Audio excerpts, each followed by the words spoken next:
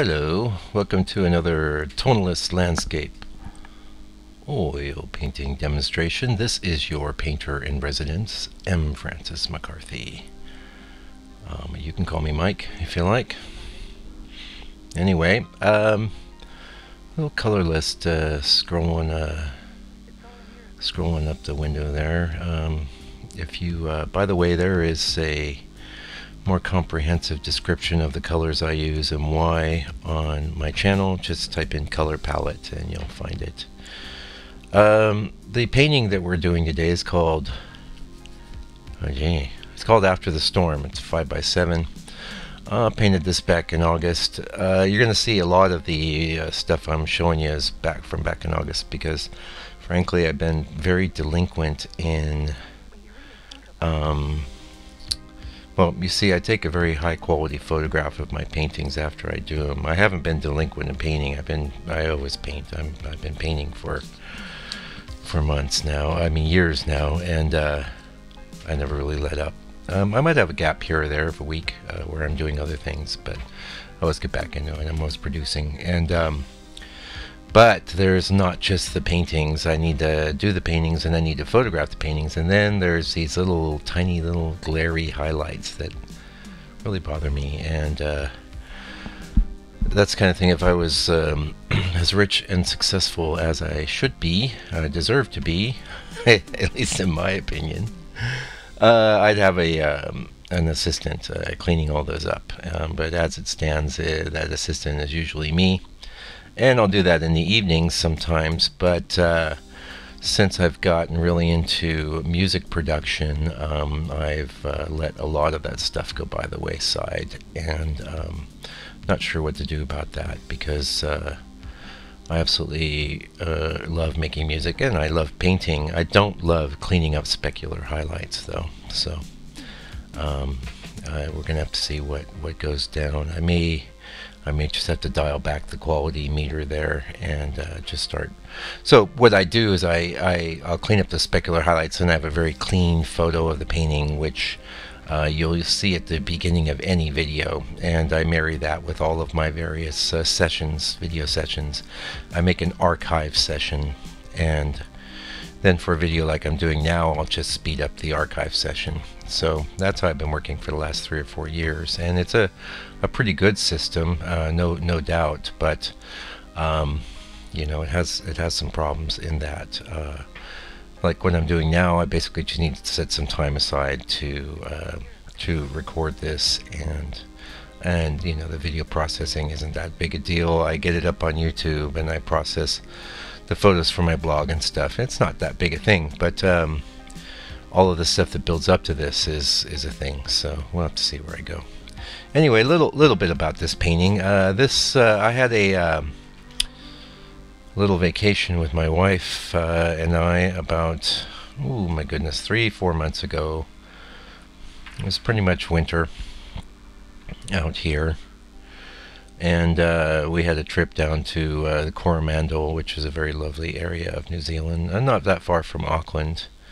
And then we took a trip over to I think it's called Bay of Plenty, and you'll pardon me if I can't remember the name of the actual town, but on the way I was stopping quite frequently and taking pictures. This was a scene that was, you know, it was a very stormy day, so you had a lot of storm and mist around, and I basically captured the photo that was the inspiration for this, and I was really happy with this painting. I didn't know if anyone else would be, because there's not a lot of color in it, and while I think the composition is strong, I just didn't know if it would have an appeal. But it just recently sold, so I thought, hey, we'll get this video up and share it with the world. And that's the great thing about the video process. Basically, I'm fascinated with capturing the creation of the painting. I don't get real hung up on it. It's not very often that I'll go back and visit old videos. I'm very forward-looking person, but and I've talked about this. Actually, I'm not. I'm going to stop saying that because everything I talk about is something I've talked about. I mean, I've got over 400 videos up on YouTube at this point. So, you know, and I'm no dummy, but you know, I'm not going to be constantly having incredible insights that are much different from, say, the insights I had last year. A lot of times with painting, you'll see it's just a perfection of, or a deeper insight into things that you've already had insights about. But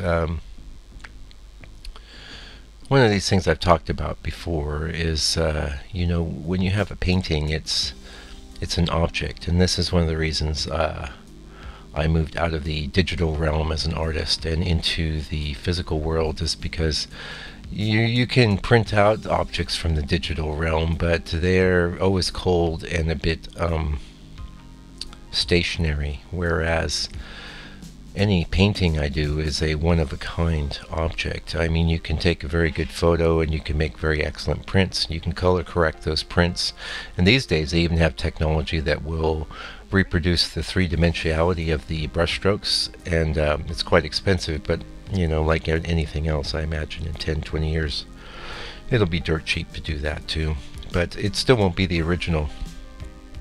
And I'm very attracted to that aspect of painting and creating originals, but I'm also very interested in process.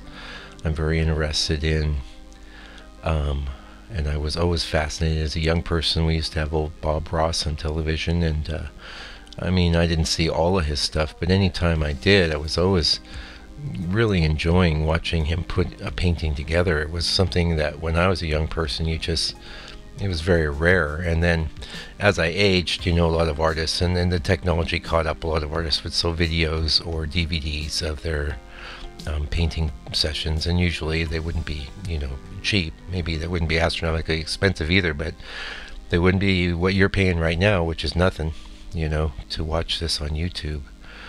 This is a whole new world that we're in, and I absolutely love it. I have to say, I love being able to capture the process, and that you can see stroke by stroke how the painting was created. And every now and again I might put up a video that's, you know, I actually did put up one. You can find that. It's a playlist of a Georgia Nest study. I think it's 7 videos, something like that, recording the creation of painting, you know, in real time. And it's not that popular because why? I mean, there's so much pulling on our attention these days. I mean, who has 7 hours to watch a painting created in real time? But I put it up there for fans and people that had asked for it, and I don't really plan on doing a lot more of that, although you never know. You know, if you, I will say the reason that happened was because people asked me to do it, and when people ask me to do things, you know, I like to do them if I can. Now I want to talk a little bit about my mailing list. You'll see things pop up. Join my mailing list by all means. However, I'm not very actively engaged with it. But that doesn't mean that I will not at some point drop some things on the mailing list. And in the past, I've put out videos that weren't released on YouTube. And I just, after, it was about a year ago that I just got over my big marketing push. If you look at videos from that time, you'll see I was putting out tons of videos and trying to generate a lot of online sales. And really, the universe just didn't have my back in that particular score, and that's okay. I really don't have any regrets or any rancor about that, because, you know, I have a good life, and at the end of the day, it's really just about painting, and I think a lot of the people that follow this channel are painters, and you know, whatever.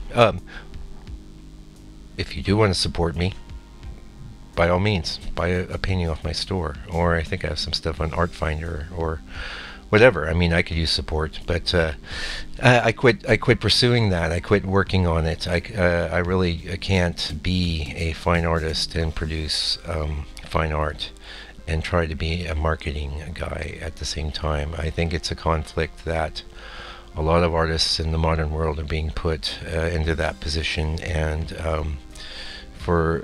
some personality types probably a lot better at dealing with it than I am. I'm really not. I'm an iconoclast, and I've always done my own thing, and I really, if you like what I do, I'm very pleased by that. But if you don't like what I do, I won't stop doing it. I don't care. So anyway, we're getting kind of close to the end of this video. Sorry to ramble. If you've been with me any time at all, you know I ramble. You can turn off the sound. You can put on, let's see, last week I suggested Bee Gees. You could put on one of your old Kiss records or something this week. I don't know, you know. But if you just want to watch the paintings, just, you know, turn off the volume and listen to Spotify or something else. That's all good with me. Or listen to the rambling, and you might get some little gems. There's always little gems, little bits of insight, and but you kind of got to listen to get them. Anyway, thanks for joining me today. I'll be back real soon with another video. Meanwhile, hey, Merry Christmas, Happy New Year. Today's like, December 18th, so we're winding up 2018. Let's all hope for a good 2019, and I'll be back real soon with another video. Meanwhile, please take good care and stay out of